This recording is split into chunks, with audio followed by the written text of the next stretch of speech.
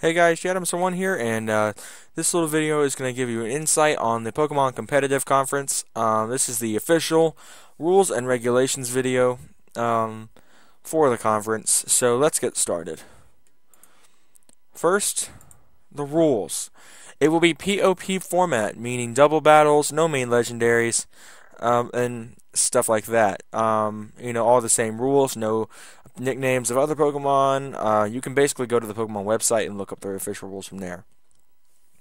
Double battles only, no single battles, no triple battles, no rotation battles, no all that stuff. No main legendaries, and there's basically a list down here in the bottom of the slide I'll mention here in a moment. There will be no drafts. This will be college style, and what I mean by college style is basically you are able to pick your Pokemon every game per week. You can change them as you please to kind of confuse your opponents, or you can keep them the same. There will not be a draft to pick your Pokemon. Team names must be cities from Hoenn. For example, my team, the Verdant Turf Town Hokies, is based from, as you can guess it, Verdant Turf Town. My brother, Liam Bomb Gaming's team, is based from Mauville. They are called the Zombies. Your mascot must be appropriate. I'm going to highlight this one here because it is very important. I do not want a team that has an inappropriate name depicting alcohol, drugs, pornography, all that kind of garbage. I want the mascots to be an actual mascot. The following Pokemon are banned: Mewtwo, Mew, Ho-Oh, Lugia, Groudon, Kyogre, Rayquaza, Dialga, Palkia, Giratina, Arceus, or Arceus if you're different on pronouncing, Darkrai, Manaphy, Phione, however you pronounce it, Zekrom, Reshiram, Kyurem, or Kyurem, however you pronounce it, Genesect, Keldeo, Meloetta, Xerneas, Yveltal, Zygarde, Diancie, Hoopa, and Volcanion. They are all banned from competition in the Pokemon Competitive Conference. Now, divisions.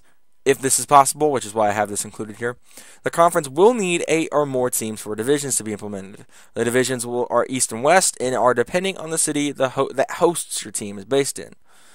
Records will be kept of win and losses for each division, and the best record from each division will compete for the Pokemon Competitive Conference Championship. All teams will have a designated cross-division rival to kind of represent your division. What I mean by cross-division rival is that if there is divisions implemented, each team will have a rival from the other division. Now, if we have an odd number such as 9 or 11, of course, there will be one team that is exempted from this rule. If a tie is present in the same division, for example, let's say my team and my little brother's team have the same record, the head-to-head rule will be applied. I don't think I mentioned it in the next slide, but it says to see it in the next slide. But I'm going to go ahead and explain it. The head-to-head rule is that if the two teams have played before, the winner of that game will be given the advantage. And if it's for the leading for the leader division, say me and Verdant Turf Town and Mauville, which are me and my brother's teams, tied, and are both, for example, 7-1. If this were 8 teams. Precisely, this would be a moment of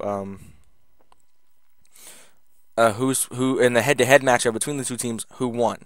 So let's say Verdant Turf beat Mauville, then Verdant Turf would be given the opportunity to play in the PCC Championship. Disclaimers: all matches will be accurately recorded. They will be put on the website once that's set up. Any matchup with a YouTuber can be recorded, no exceptions. What that means is that you can't say, "Oh, I don't want to be on YouTube. I don't want to be on this YouTube video because I'm not good at this." You have to basically the only ways you can exception. I'm not gonna add it here. Will be if you have a really good reason, like religious or something like that. If you or it just has to be a really good reason. I'm just going to say that. A stat chart will be seen in each PCC preview on the official website once it's set up. What I mean by stat chart is kind of like you would see in a college football preview where they're like, oh, this guy's got so many yards per game or so many touchdowns. And those stats will include the KOPG or knockouts per game, average damage dealt, how many one-hit KOs they've gotten, as well as the Pokemon's individual attributes, as well as the team's top 3 and the keys to the game. Now, this is a common thing you'll see on ESPN, the keys to the game. Basically, what that'll be will be like a little bit right at the end of the promotion of the matchup, and it will say what the teams need to do to win. This quote-unquote league is for people to get practice for official Pokemon tournaments. So basically, this league was designed basically with the full-on true competitor in mind. Basically, this is going to get you practice against people you don't know or teams you won't expect. So when you go to a tournament like the regionals or the nationals or the worlds, you're basically ready.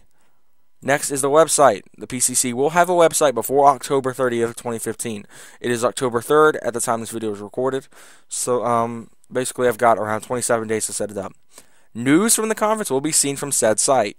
Match previews will also be visible, as well as recorded matches from the YouTubers of the community. So, for example, me, Liam Bomb Gaming, Ravage Legend, not Apalaga 305, but us three. I'll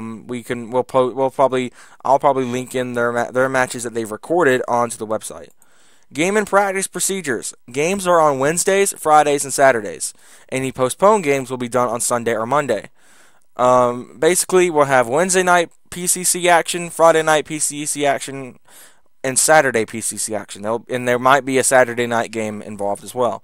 Any postponed games, which means those that are postponed for whatever reason, bad connections, lack of internet, stuff like that, will be moved on to Sunday or Monday. Practice is done on a weekly basis and can be composed of the following, but they do not have to be reported.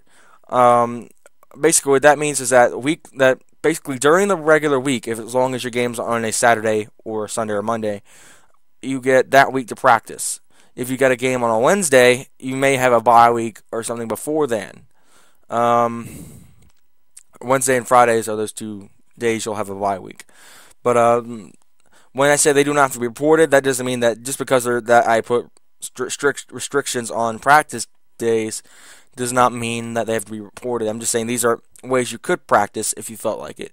You can do a film study, because I am going to mandate battle videos to be posted somewhere in a PCC area. I'm probably going to try to get the battle video codes of each individual matchup, so the next opposing team can do film study on said matchup and kind of learn what's coming.